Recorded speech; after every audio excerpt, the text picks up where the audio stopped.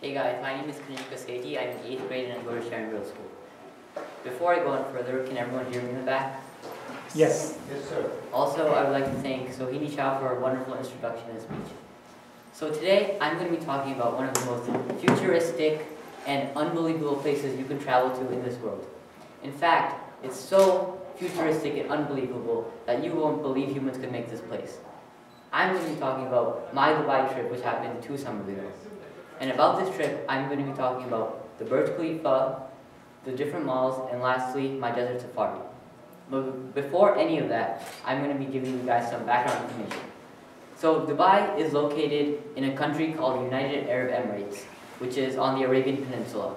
Dubai is on a desert, and deserts have camels. So this leads me to my next question. What is a camel's favorite nursery rhyme?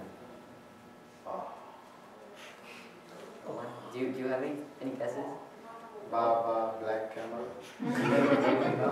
No, the correct answer is Humpty Dumpty. Oh. Yes. Good. Okay, now for the Burj Khalifa. The Burj Khalifa is the most important part of Dubai in my opinion. Does anyone know what the Burj Khalifa is? Yes. Yes. Tallest building in the world. Yeah, the man in the black tuxedo said it's the tallest building in the world, and he's correct. In fact, it's 2,727 feet tall. And my experience with it started on the planes. So we were about to land in Dubai, and this was after our India trip, so I was really bored of traveling, and I just wanted to go home. But when I looked out the window, I saw this really tall, slim structure. And I do a lot of hiking, guys, and this is bigger than some of the things I've hiked. And that's saying a lot. So this got me really excited for Dubai. And the next day I wanted to go to the Burj Khalifa. And that's exactly what we did. So from our hotel, it was a 2-hour drive to the Burj Khalifa. And finally, when we got there, there was this huge line to an elevator. And after a while, it was finally our turn to get in the elevator. And we were really excited, and it just blasted in the air. It was really fast and really fun. And it took 40 seconds. It was so tall that our ears popped. And at the front, at the top of it, there was an amazing view. It was 360 glass, just glass that's separating us from the outside, and you could see for miles and miles in the desert. Now I'm going to be talking about the 2 different malls I went to. So we went to 2 malls. One of them was the Emirates Mall, and then the last one was the Dubai Mall. The Emirates Mall was the best in my opinion because of 2 reasons. First of all, there was a giant aquarium in the middle of the mall, and it was really fun and cool, and we took a lot of pictures there. There were sharks and turtles and various fishes inside the aquarium. The next part that made the Emirates Mall so good was an indoor ski resort.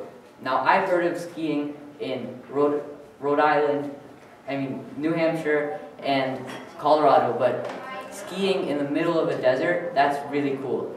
So we actually went inside there, and we played there, and it was really fun, and my parents and I had lots of fun.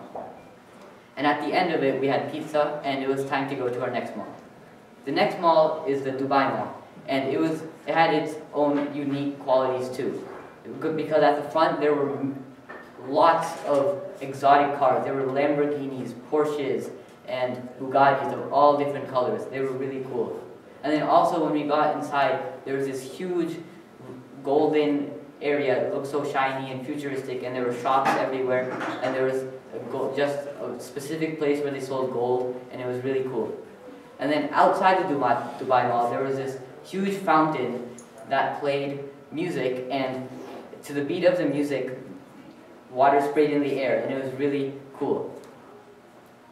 Lastly, I'm going to be talking about the final day of my Dubai trip, which was the desert safari. It was the most intense and exciting part of our trip. So it was in the middle of the desert, and we were driving there, and it was so far into the desert that you couldn't see the Burj Khalifa anymore. And when we got there, there was this Jeep that was parked in the sand dunes. And when we went inside the Jeep, we met the driver, and I saw these metal things surrounding the Jeep, and then I asked the driver what those metal things were. And he said, those are just in case the Jeep fell over. And then I got really, really scared because the Jeep could fall over.